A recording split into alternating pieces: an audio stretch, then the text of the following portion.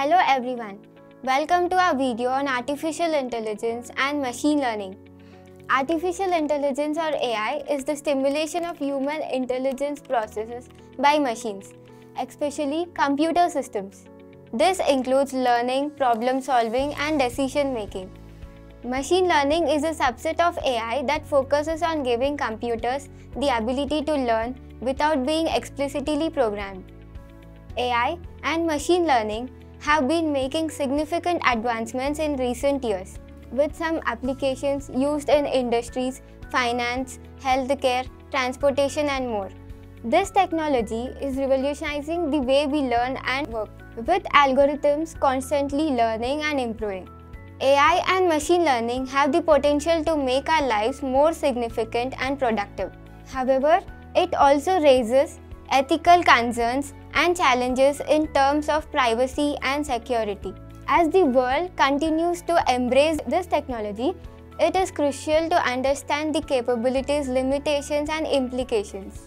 Machine learning is a rapidly growing field that utilizes algorithms and statistical models to enable computers to learn from data and improve their performance without explicit programming. There are three main types of machine learning: supervised learning, unsupervised learning, and reinforcement learning. Supervised learning is when the algorithm is given labeled data to learn from, such as images with labels of what is in the picture. Unsupervised learning is when the algorithm is given unlabeled data and it creates its own structure and patterns. Finally, reinforcement learning learns through a system of rewards and punishments based on its own actions. Each type has its own applications and benefits, making machine learning a diverse and powerful tool in various industries. Classification is one of the most commonly used techniques in machine learning, where the algorithm is trained on a dataset with known categories and then used to predict the category of new unseen data. This is often referred to as supervised learning. Classification can be used for a variety of purposes, such as classifying images, identifying fraudulent transaction, fake news detection, whether the news is real or fake, fake job posting detection, whether the job posting is real or fake, fake email spam classification, whether the email is spam or not spam, etc. Various algorithms can be used for classification, including decision trees, logistic regressions, support vector machines, etc. It is important to select the right algorithm based on the type of data and the desired outcome. In the case of machine learning, regression is used to make predictions based on historical data. By analyzing past patterns and relationships, regression algorithms can predict future outcomes or trends. There are various types of regression algorithms, such as linear regression, support vector regressor, random forest regressor, etc. and each has its own strengths and weaknesses. In conclusion, regression plays a crucial role in machine learning by enabling us to make accurate predictions and gain valuable insights from data. Now let's have a look at the recommendation systems in machine learning. In today's digital age, we are constantly bombarded with an overwhelming amount of information and choices, making it difficult to make decisions.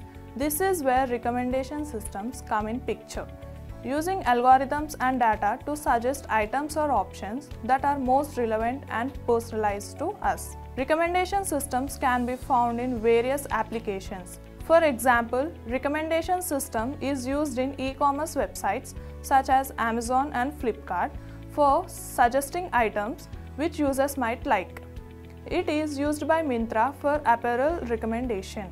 Recommendation system is also used by Netflix and Amazon Prime for movie recommendation. It is also used in music streaming services such as Spotify and JioSaavn for recommending music. It is also used by apps like Swiggy and Zomato for food recommendation.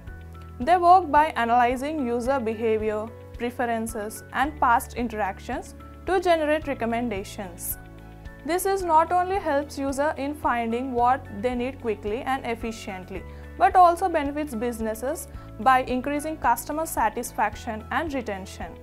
There are different types of recommendation systems, including content-based filtering, collaborative filtering, and hybrid filtering. Content-based filtering is used to recommend based on similar content. Collaborative filtering is used to make recommendations based on user ID, item ID and rating.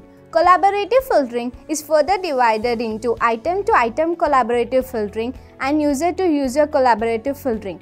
Hybrid filtering is generally a combination of content-based filtering and collaborative filtering. Each has its own advantages and limitations, but when used together, they can provide even more accurate and diverse recommendations. In conclusion, recommendation system plays a crucial role in everyday lives by simplifying decision making and improving user experience. We hope this video has given you a better understanding of their importance and functioning. Thank you for watching.